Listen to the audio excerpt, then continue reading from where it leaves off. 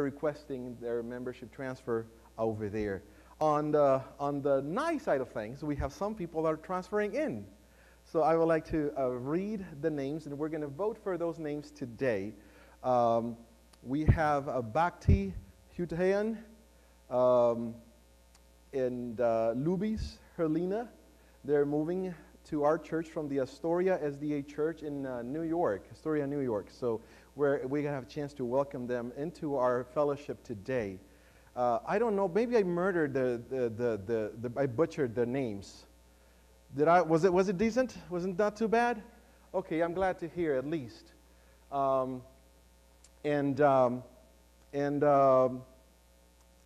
We also welcome Carlos Griffith. Carlos Griffith from the Forest Hill Seventh-day Adventist Church. We welcome into our fellowship also Greg Santos.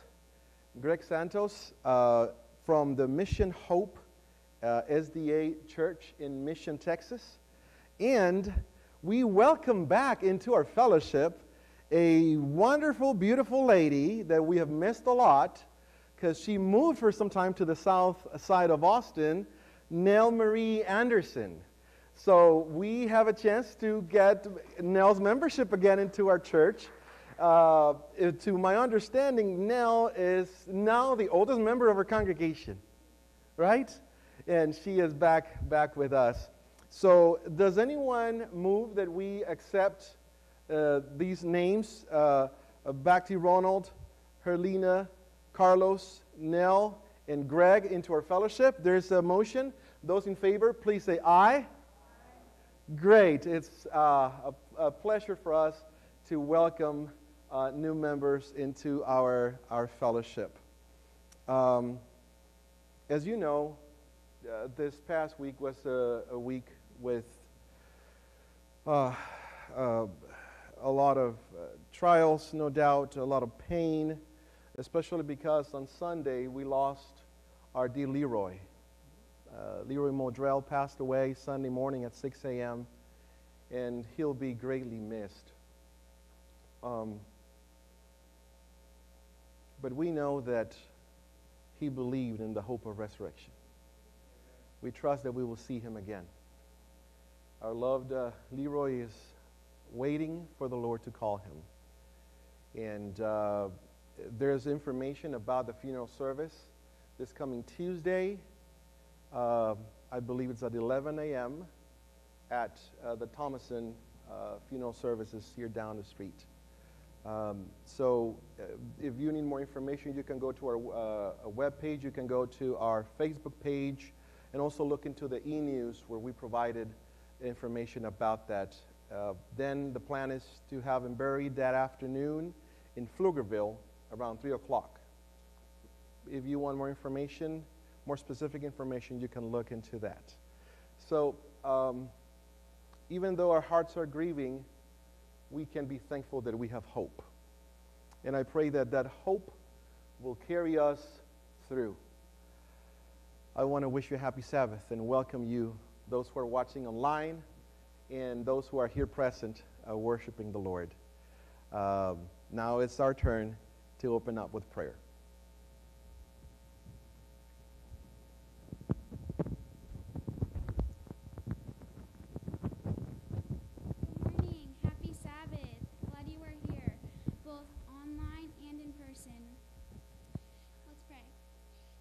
Father, we just want to thank you for bringing us here safely. Please be with us, not able to make it. Thank you so much for our family and friends. Please be with us today and bring us honor to you. In your precious name, amen.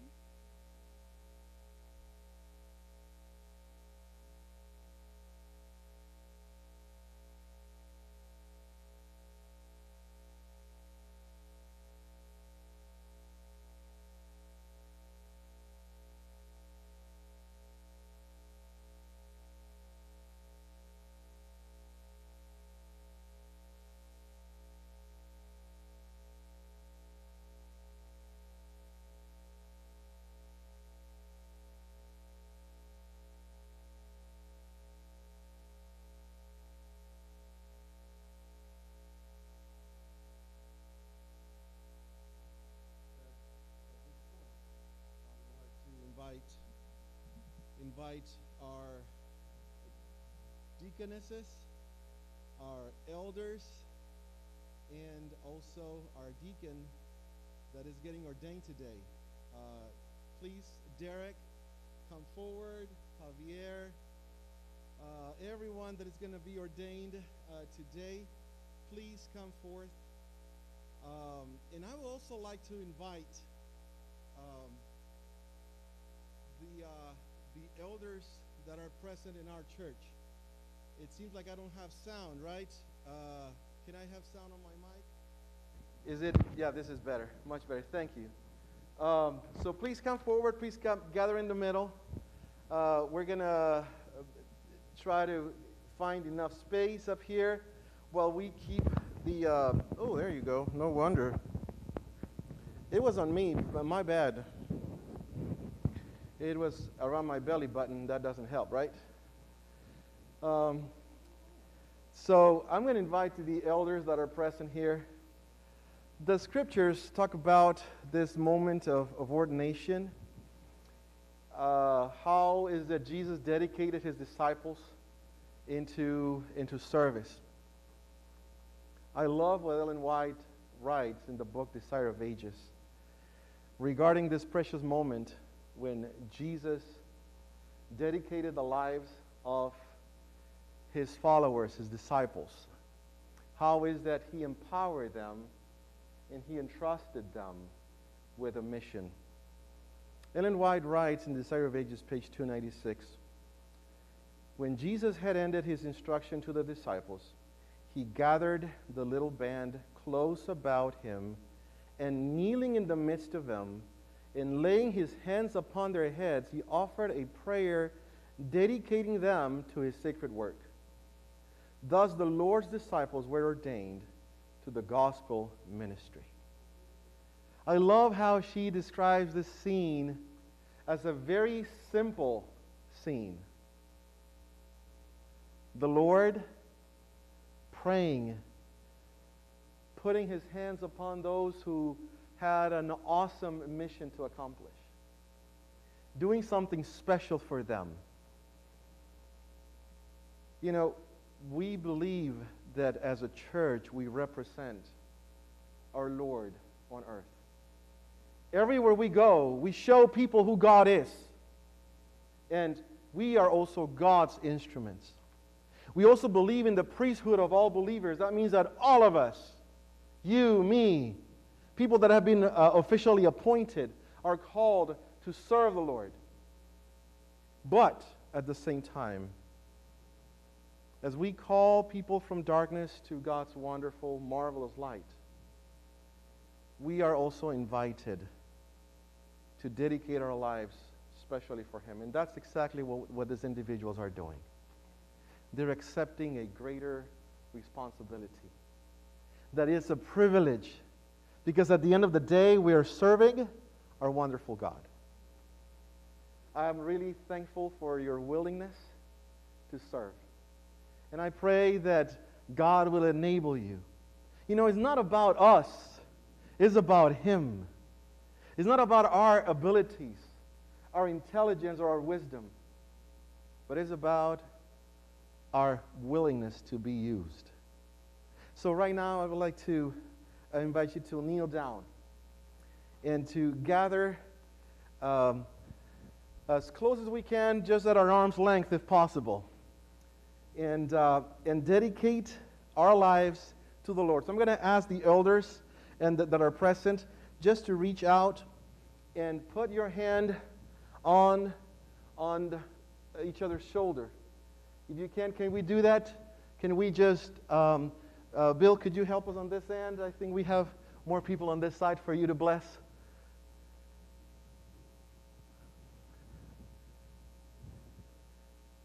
So let's pray and asking the Lord to bless these new people and enable them for service. Let's pray.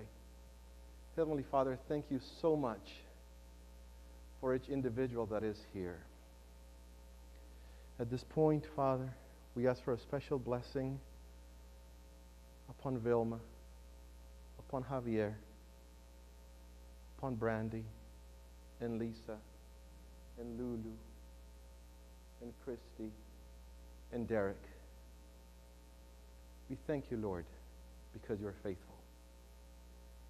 Because you have called them with a special purpose.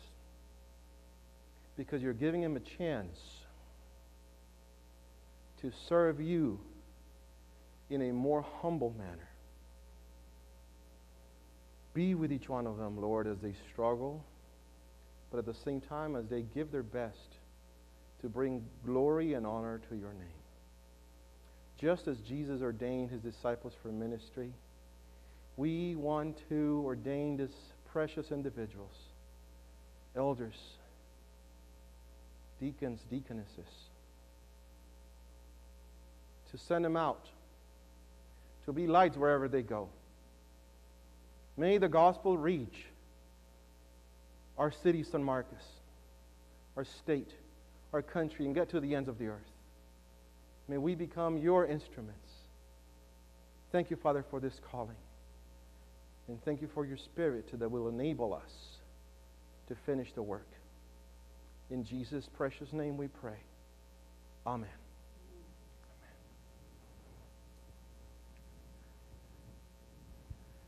So, in this simple way, you are sent to serve here in our church, but also in our community and wherever you go. God bless you.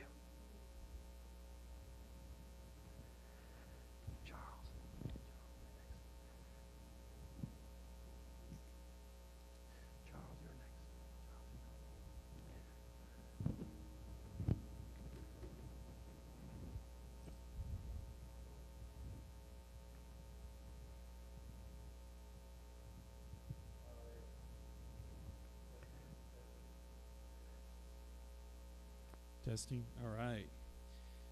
I'm doing the children's story today. I'm not just standing up here with a backpack for laughs, but I recently had the chance to do a backpacking trip a couple weeks ago with our former pastor, Chad. Some of you guys probably remember him. And it's something I've been doing each year around my birthday for the last 6-7 years, and it's been a big blessing. And the last couple times I've come back, God has given me a spiritual lesson about the backpacking trip, so I wanted to share that with you guys today. If you could, there's a couple pictures I want to show you. Is that going to happen or not?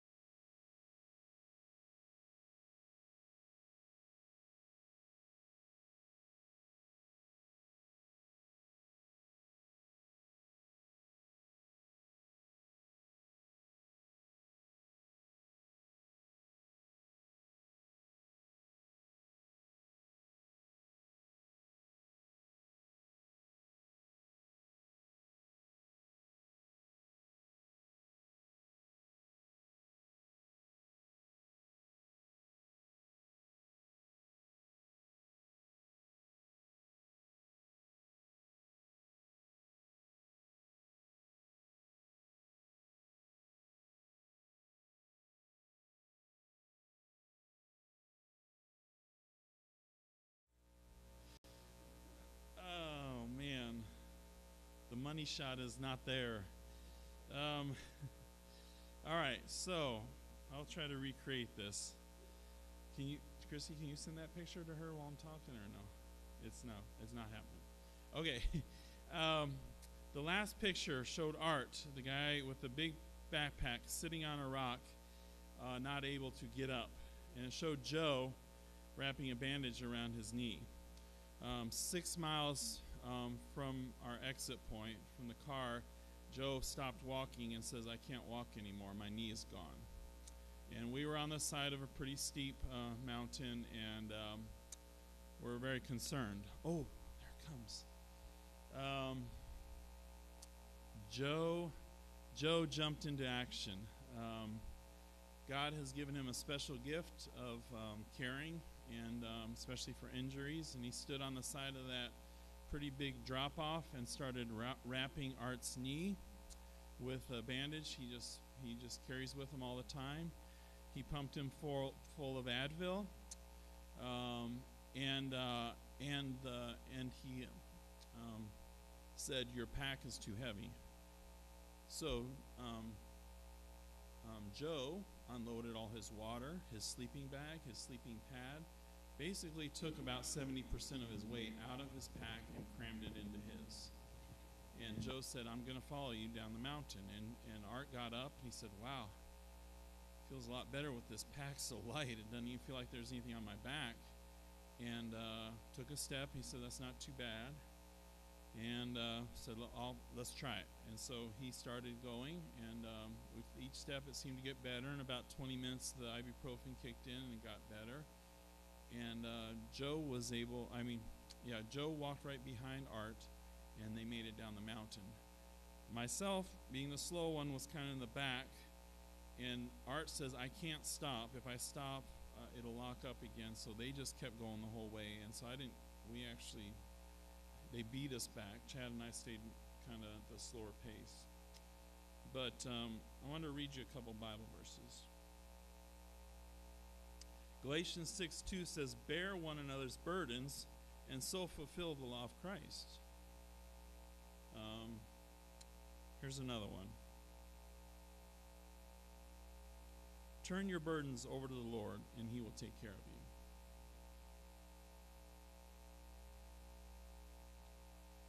About a week after we got back, Art sent out a text to us. Man, this is going to be hard for me to read. I'll try it. All right, he said, "Hey guys, I was thinking about the wonderful experience I had last weekend. It was amazing. I loved the scenery and company." Then he said, more importantly, there was someone who got down, bandaged my knee, gave me medicine, carried the weight, and followed me all the way down, even lifting my pack when I had to stoop low. He also kept my mind off my knee, conversing with me to the end.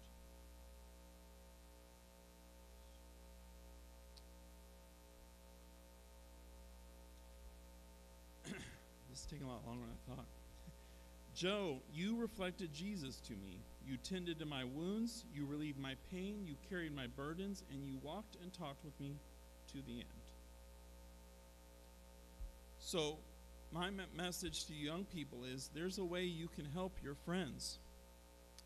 Sometimes they have burdens that you can help them with. You can love on them, you can hug them, you can talk to them about their problems. And in this way, you represent Christ. And to everyone else, remember that Christ is always there. When you feel overwhelmed, He will carry your burdens.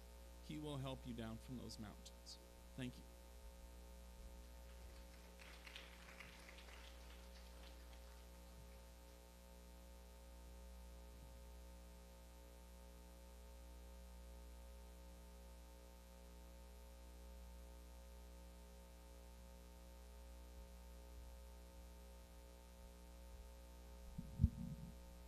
Thank you, Derek. Helped me out this morning with my special music.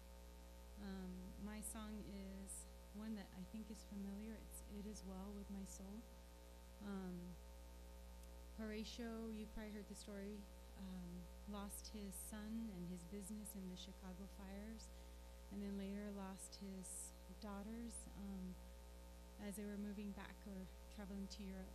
And despite all that loss, he still managed to say, "It is well with my soul." I know all of us have lost something or have been in those desperate moments, but just don't forget that God is with us. Just like Art felt his friend was not, or he was not alone on that walk. We are not alone on this life.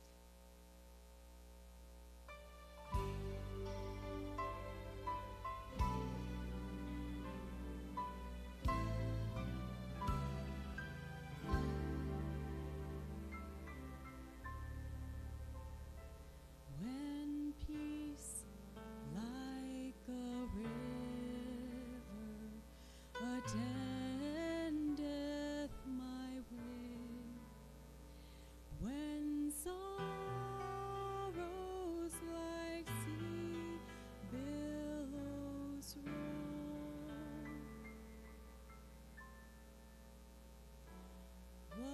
whatever my lot, thou hast taught me to say, it is well with my soul. It is well with my soul. It is well with my soul. Though Satan should buffet, though trial should come, let this blessed assurance control, that Christ has regarded my helpless estate and has shed his own blood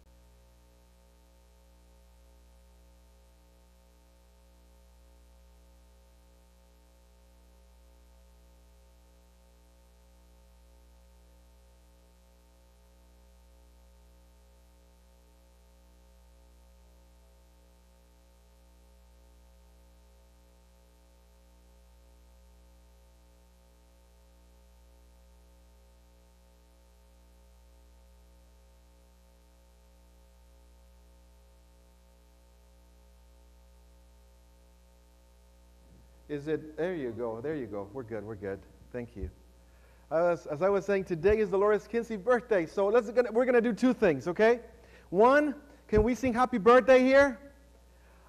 She's watching us online. She's going to be able to see us or hear us singing happy birthday. Two, I would like to invite you right after service. As you know, she lives in the neighborhood right across the street. So why don't we do like a drive-by happy birthday party, and we honk as we drive in front of her house?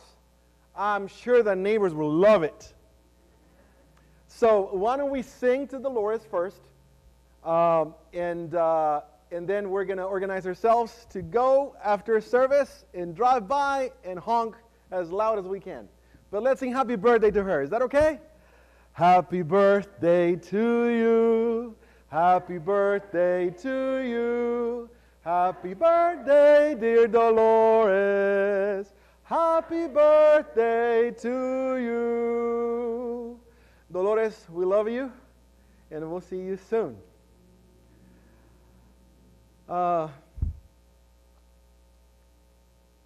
This Sabbath, I would like to focus on a few passages of the Scriptures that at this moment, especially for the time we live in, may be a little bit conflicting. As we deal with the Scriptures and the teachings in the time of the end,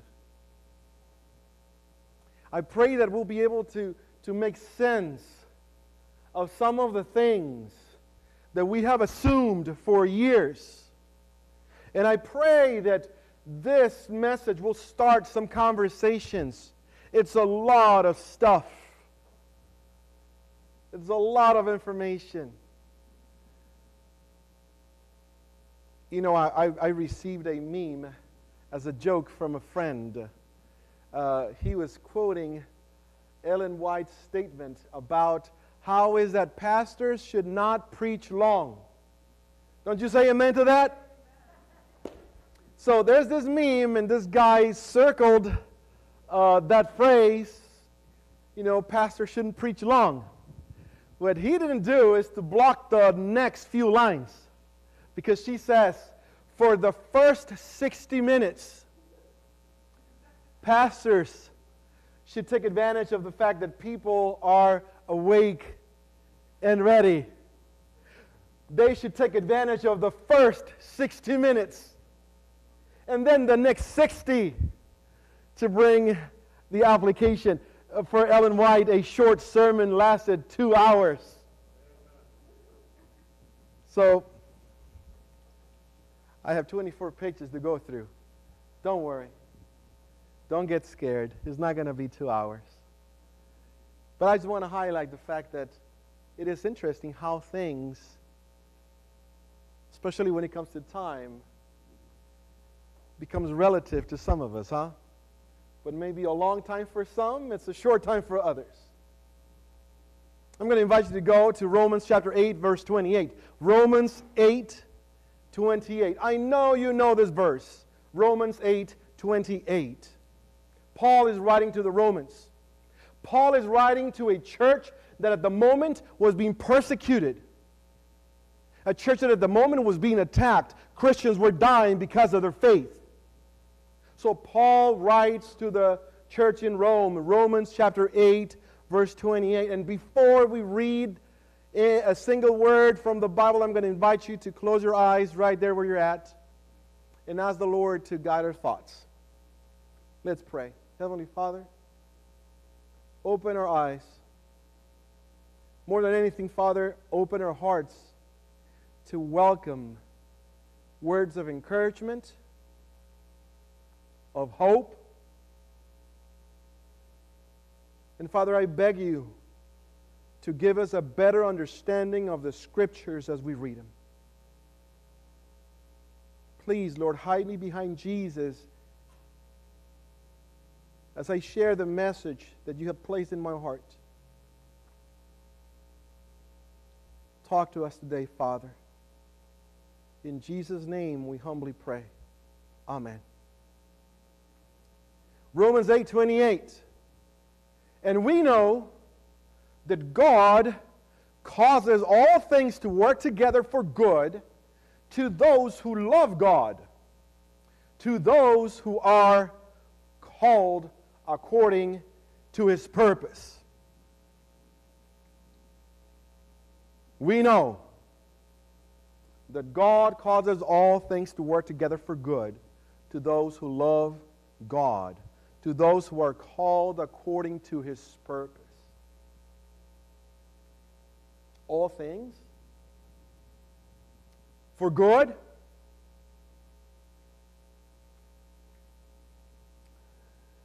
As you may know, this past week and a half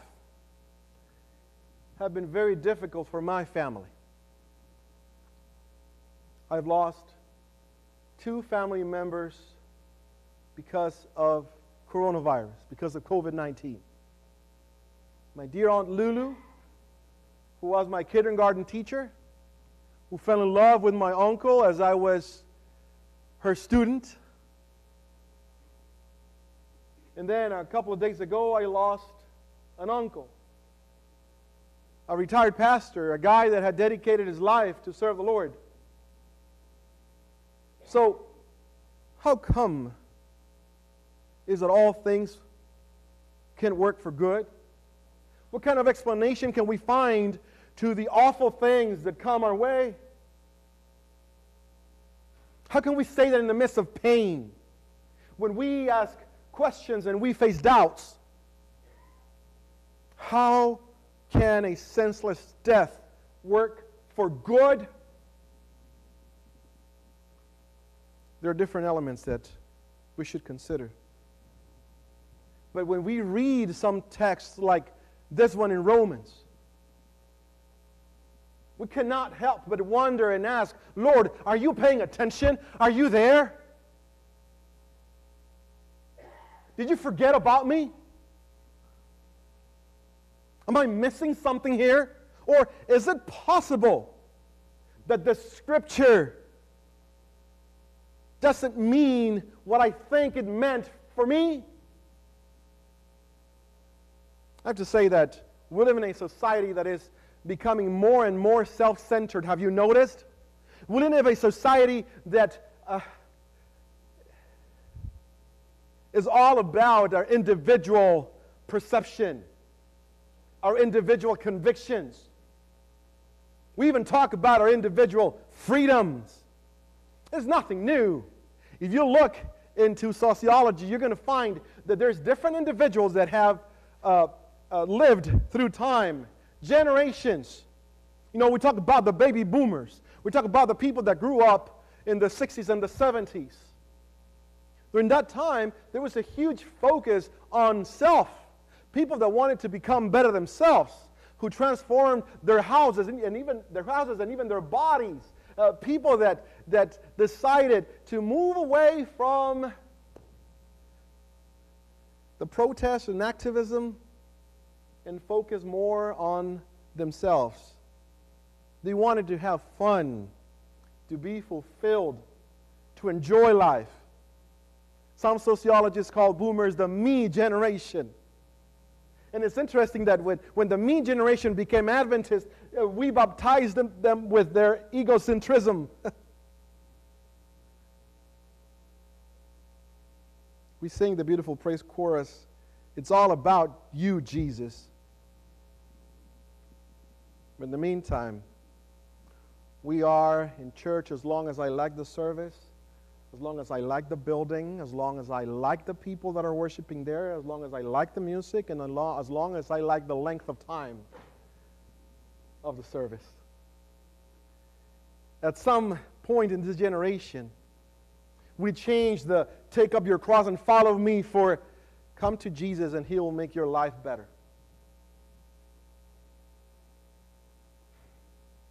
Then we have the Xers, my generation, Generation X.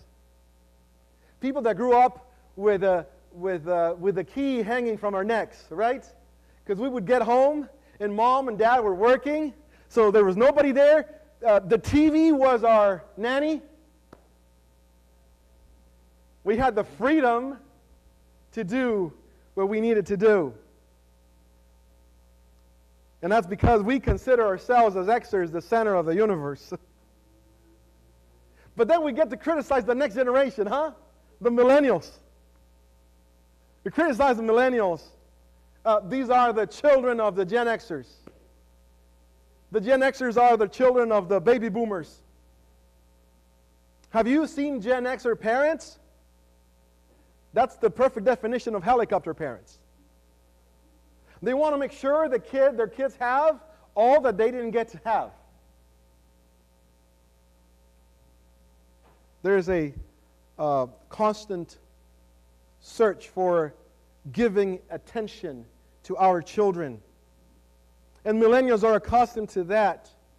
And because of that, they have grown with a strong sense of self-esteem. But it's also a little dangerous because it's verging on narcissism, some would say. There's a strong sense of entitlement.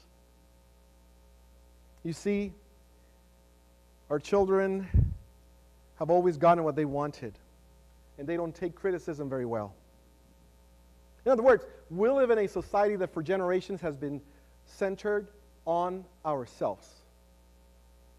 You may be thinking, where are you going with this, Pastor? Well, think about it, how it affects our perception of God. Do you need a friend? God is there. Are you looking for direction in life? God has a plan. You want a more fulfilling marriage? God has the answers. It's interesting that some sociologists have also talked about the fact that at church we have more consumers than givers. Now, this is a very dangerous perspective. Because whenever we read the Scriptures, we tend to think that it has to apply to me. And please, don't run into conclusions. I'm going to explain myself. It's a tricky misunderstanding. Because when we read the Scriptures, we ask, what is in it for me? When we think about church and religion, we ask, what is in it for me? I mean, after all, I'm the center. Now, what makes this misunderstanding so tricky is that it's built upon two very positive beliefs. One is the belief that we have as Adventists, as Christians, that the Bible applies to me. Right? Do you think that's true? Yes, it is.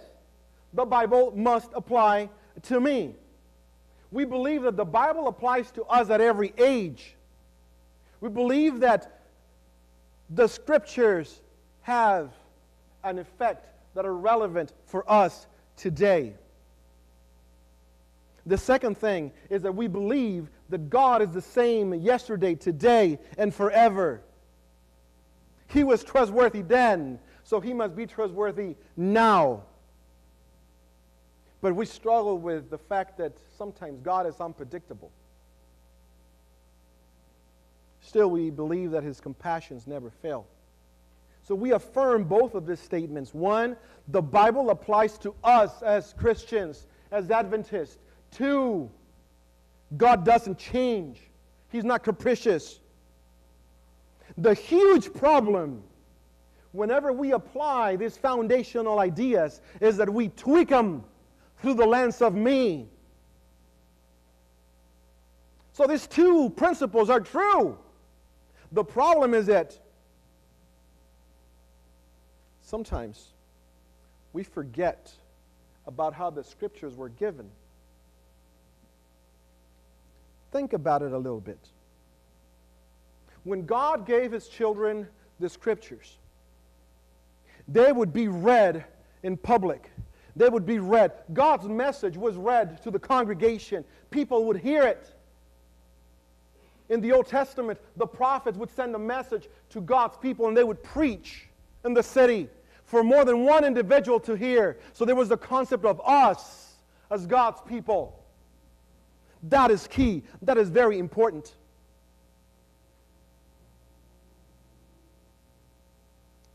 Whenever you read the Gospels, you're going to find that the gospel writers wrote the story of Jesus for people in general to hear the story,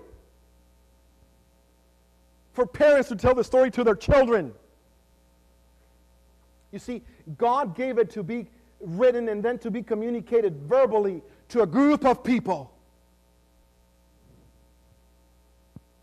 You read the letters that Paul wrote, letters that would be read in public at church. And that was a blessing. But with that, as time passed, we wanted to share the Scriptures with more people, didn't we? And that's a great thing.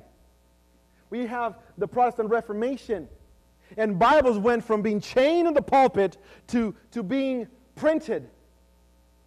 Gutenberg was able to produce Bibles so people would have Bibles at home, so people would be able to read the Scriptures on their own.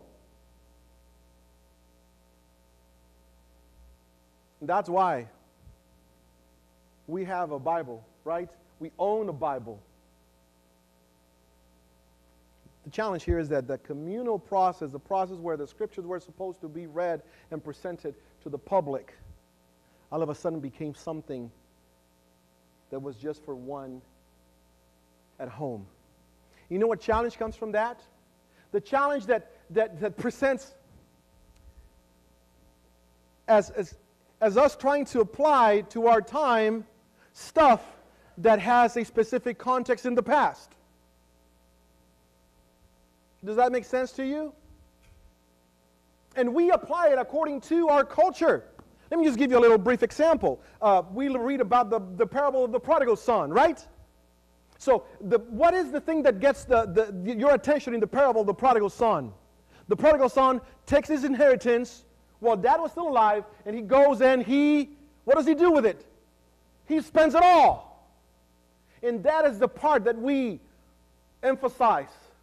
The son spent it all. He wasted it. Because of our eyes in the Western society on this side of the world, we dislike that. For us, resources are limited. But then, if you go to another side of the world, you're going to see that people with different set of eyes will read the parable and find things that you never thought of. I was reading through some statistics about how is the different cultures interpreted the parable of the prodigal son in a different way. You know, there's cultures, especially in the East, that when they read the parable, what really strikes them hard is the part of the famine. The part of the famine. Now, we don't care about the part of the famine simply because we don't know what a famine is. Right? We're not familiar to that concept. We tend to interpret what we read according to our eyes.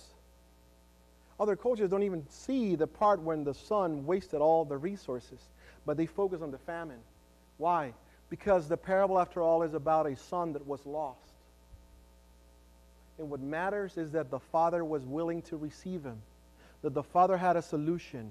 Not only because he made mistakes, but also because he was in pain, because he was suffering.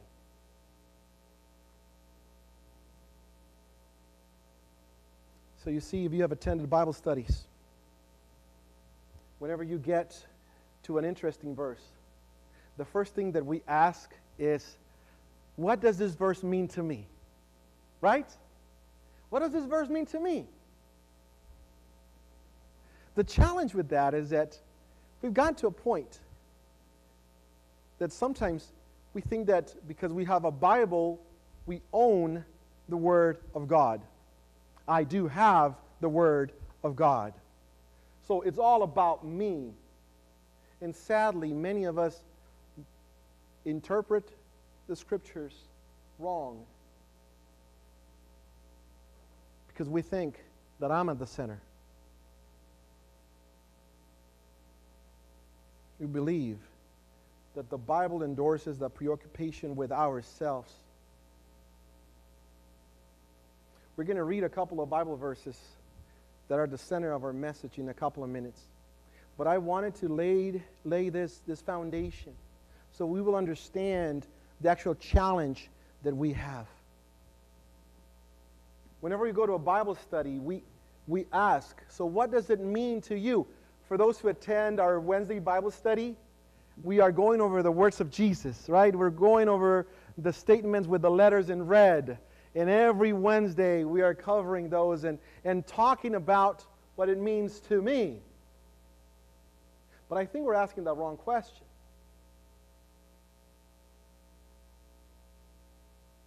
I think we should ask, how does this apply to me?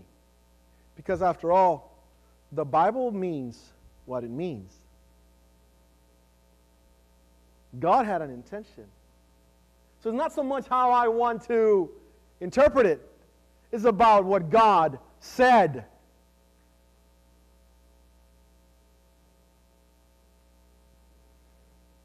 We all have a special Bible verse, right? Our favorite Bible verse. And think about it. Why is it your favorite Bible verse? Why? Because it means something special to me. Our preoccupation with me also leads us to confuse the application with meaning. We forget again that technically the verse means what it means. And because of that, sometimes we think that I am the center. I am important. So God's plan must be centered around me. Because of that, we can be unrealistic on our expectations about God. Because when things don't happen the way we expected, we start questioning if the scriptures are true. Whenever things don't develop the way we expected, because that's how we interpret it, we start doubting God and questioning His promises. You see, whenever we center the scriptures on us, it is so easy to miss the mark. David said in Psalm 37:25, I was young and now I'm old, yet I have never seen the righteous forsaken or their children begging bread. And if you've never been in that situation, it's okay. But what about those who don't have anything to eat for tomorrow? Is it that they're not loved by God? Is it that God forgot about them? So at some point, some people think, if this verse is not true for me, then it cannot be true at all. So right now, I would like to focus on two Bible verses. First, Jeremiah 29:11. And the second one, the verse we read at the beginning, Romans 8, verse 28. But the first one, have you heard it? Have you shared it before? Jeremiah 29:11. Are you familiar with it? For I know the plans I have for you, declares the Lord. Plans to prosper you and not to harm you. Plans to give you hope and a future. I believe we see that Bible verse a lot when graduation comes, right? Maybe you buy this little picture with the verse in it and you give it to your son, to your friend who's graduating. It's a popular theme verse for students. But we often miss the content of the passage. Whenever God said this, His people were at the brink of disaster. God was speaking to people, to Judeans that were facing exile. It is clear when we read the immediate context. Jeremiah 29:10 says, this is what the Lord say, when 70 years are completed for Babylon, I will come to you and fulfill my good promise to bring you back to this place. So in other words, this is not a Bible verse written for children that are graduating from high school or from college. This is a Bible verse that was given to God's people when they were being warned about the fact that the Babylonians would come, the Assyrians would come, and they would take them captive. And that they would spend 70 years there, 2 full generations in captivity. The plans that God is talking about here in Jeremiah 29:11 are the good promise that after 70 years, God's people would return home.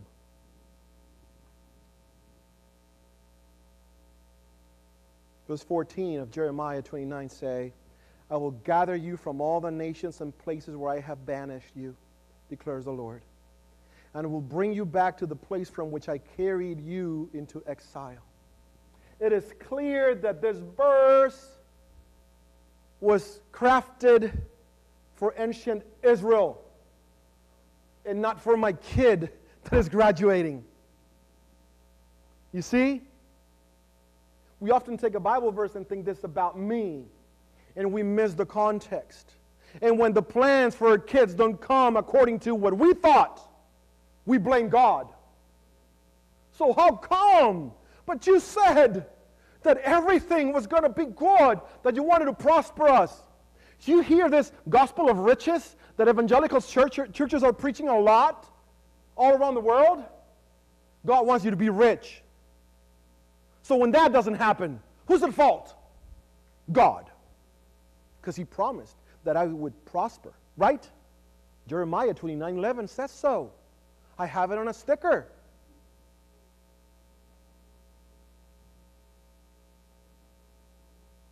Because we have made it about ourselves. We hijack this promise. And that's a clear symptom of our tendency to take the Bible out of context. We may try to reason it and say, well, you know, as God cared and loved for people back then, He will also take care of me now. Okay. The problem is that we think that it applies to us individually. We think that the promise is given to me specifically, and that may not be the case, because the universe doesn't have me as a center. At that moment, the Babylonians were knocking at their door. Death and slavery.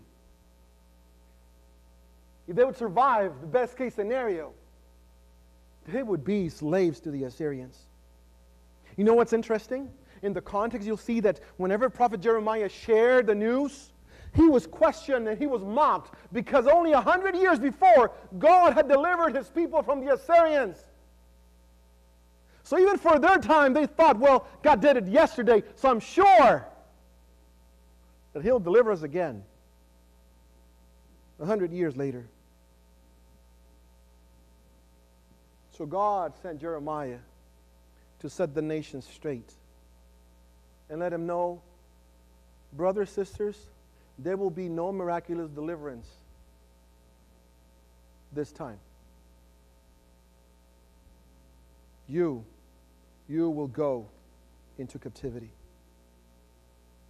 But even so, I still have plans for you, says the Lord.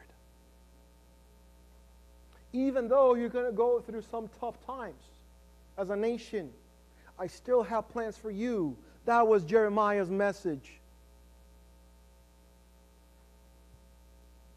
But we misread this verse in 3 ways. One, as we said, we tend to ignore the context.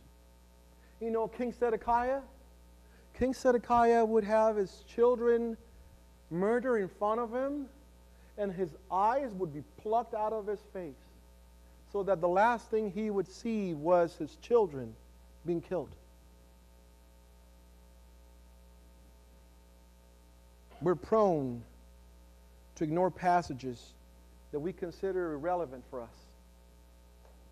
You see, we love to read the book of Acts, right? Because it talks about the early church. But then when we go to the book of Judges, we go like, you know what, that's not really relevant for me today. What God was telling his people is that I will prosper you, but you're going to go into captivity for 70 years.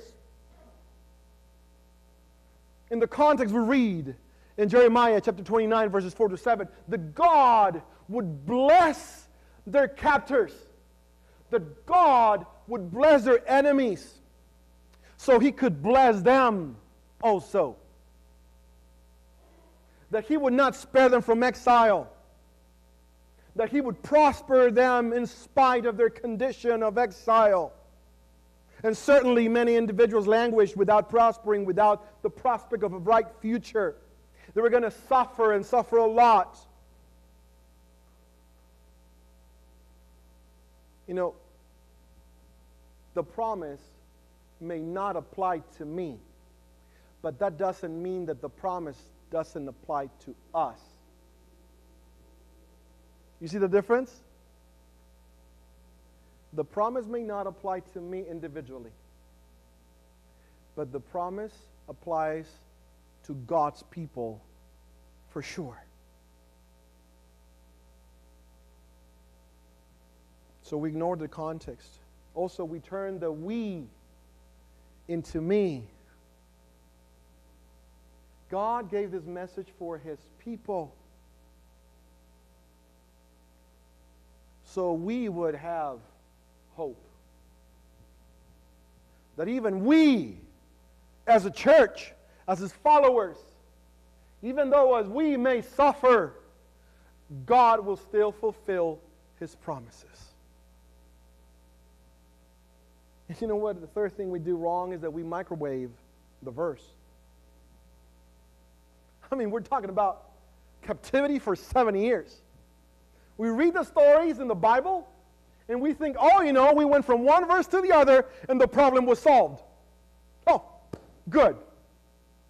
It's going to be a breeze. This challenge, this problem that I have, this defeat, this setback, is just going to be for a few days, maybe a couple of weeks. How about 70 years?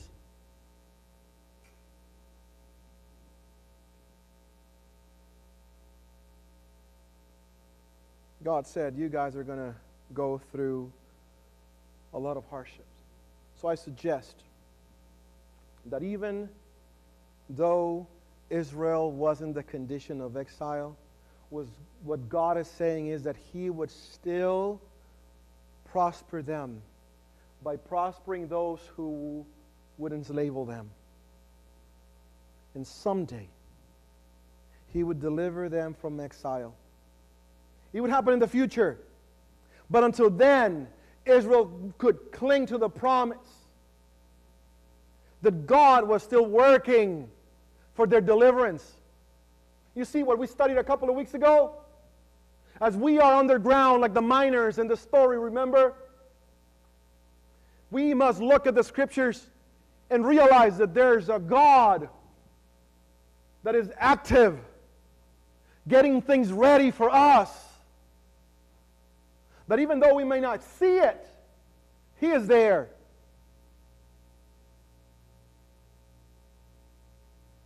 I think this verse applies to us as a church because, after all, as Adventists, as Christians, as Christ followers, we're living in a state of exile, don't we?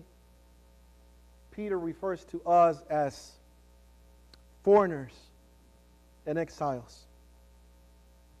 We have been scattered among the nations, but our citizenship is still in heaven.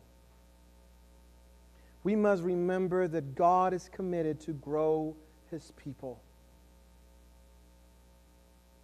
We are part of his church. We may not be the focus of every single thing, but we are part of his church.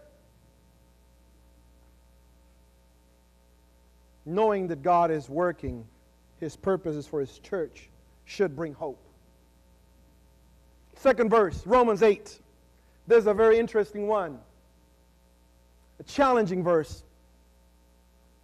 Romans 8:28. You see, it's another passage that we usually misread because of our assumption that us means me. And we know that in all things God works for the good of those who love Him, who have been called according to His purpose. What happens when we read this verse and we find that there's problems and death and illness? I think, first of all, we misunderstand what all things mean. Because all things doesn't mean that all things are good. Huh? Clearly, this is not what the passage means. If you read a little after Romans 8:35, you'll read that Paul describes that we may go through hardship, persecution, famine, nakedness, danger, sword. That's all things. So Paul is saying God is with His people. God fulfills His promises to His people. But His people will go through all that. Still, he says, nothing can separate us from His love. Romans 8:28 is asserting that all things, good things, bad things, senseless things, the actions of good and bad people, good governments, bad empires, all are tools in the hands of an active, caring God who is faithful to bring about His purposes. This message was given to a church that was also being persecuted, killed, because they decided to be faithful to Jesus.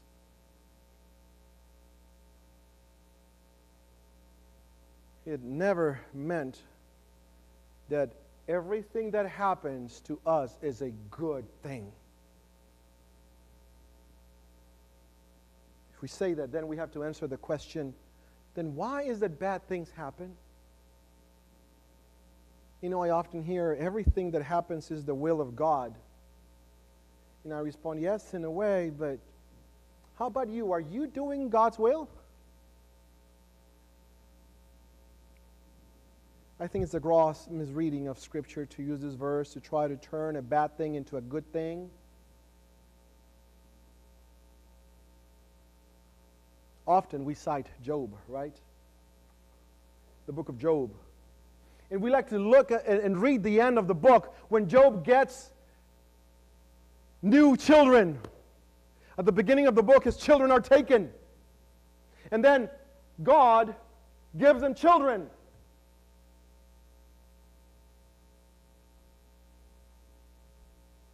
I don't think it would make us even if God would take away my son and my daughters and then later give me 3 new ones, right? I would never ever want to quote Romans 8:28 to a grieving parent or a grieving wife. The point of this verse is not to say, hang in there, God is going to make it up for you. That is not it. The second mistake is, again, we think that this verse is for me. And we forget that God is preparing His people. And He's telling us all that even though we suffer and we struggle, He will work things for our good. That there are many things that we may not be able to understand. That there are many questions that have no answer at this point. But the Lord, who is faithful, will take care of each one of us.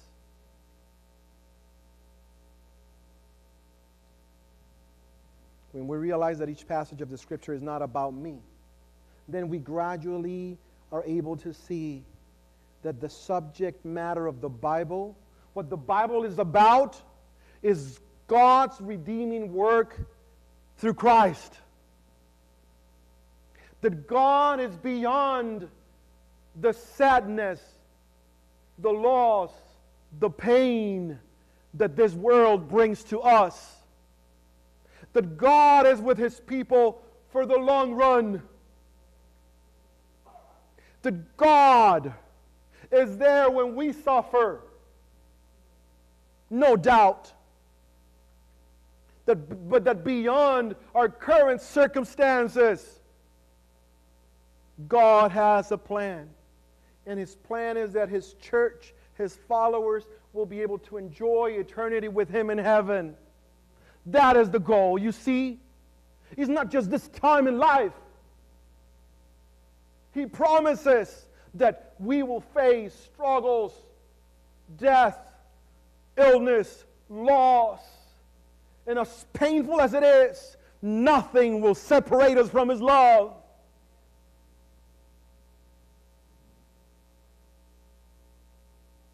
I'd like to finish with a couple of quotes from Ellen White, the Review and Herald page. Review and Herald of February 27 of 1894.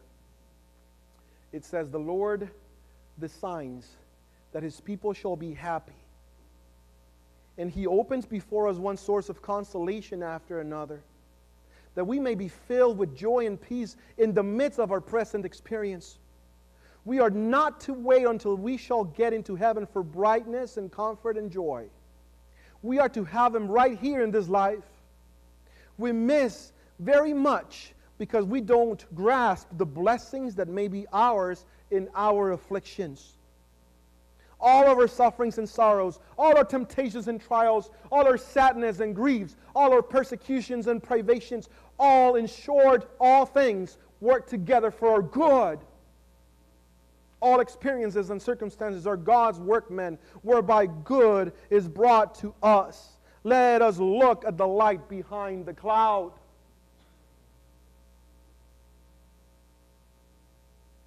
Are we facing an awful pandemic? Yes, we are. Are we limited and life has changed? Yes, it has. Are we mourning the loss of people we love? Yes, we are. But let's remember that there's light behind the cloud.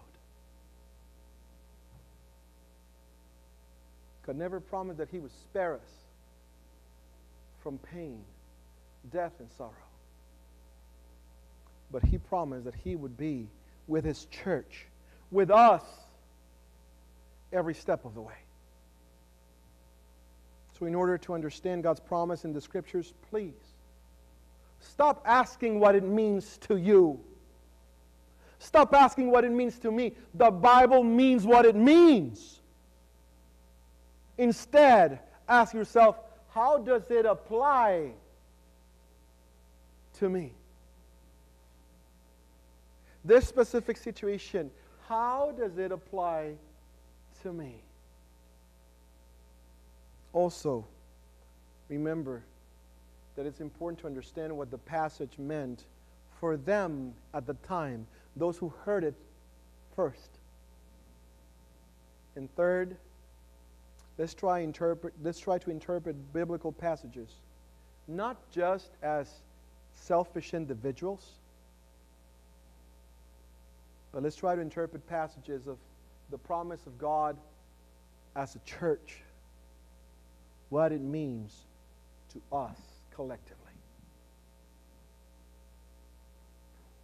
The Youth Instructor, January 23 of 1902. Ellen White wrote, "Our happiness comes not from what is around us, but from what is within us. Not from what we have, but from what we are." As God's people, we have this everlasting, beautiful word. A word that tells us from the beginning to the end that there is the main character, God, that would do anything possible to solve the problem of sin. Yes, generations would suffer. Many years would pass. But His word is true. And He will deliver His people when it's time. Brothers, sisters, Let's recognize that it's not just about me. As a church, let's trust that we have a Lord that is faithful and that will fulfill each and every promise for His church, just as He has done in the past. Let's pray. Heavenly Father, as we finish our service, we recognize that many times our eyes are blind. Many times, Father, we capriciously interpret the Scriptures, trying to tweak things so it'll say what I need. Help us, Lord, to open our eyes and realize that what you sent us, what you gave us, means what it means. Not to us in particular, but it applies to us in one way or another. Help us, Father, to have a hope and the assurance that even though we may not see the fulfilling of some of those promises, at the end, we will meet you and we will be proven that your faith, that your faithfulness, that your power is true, and that even though sometimes we feel that we're walking alone, you are always by our side. Father, at this point, please give us hope and give us assurance. And give us wisdom as we read the Scriptures. Help us, Father, to see your story, to welcome your love, and to be faithful to the end. In Jesus' name we pray. Amen. As we leave, I want to remind you that if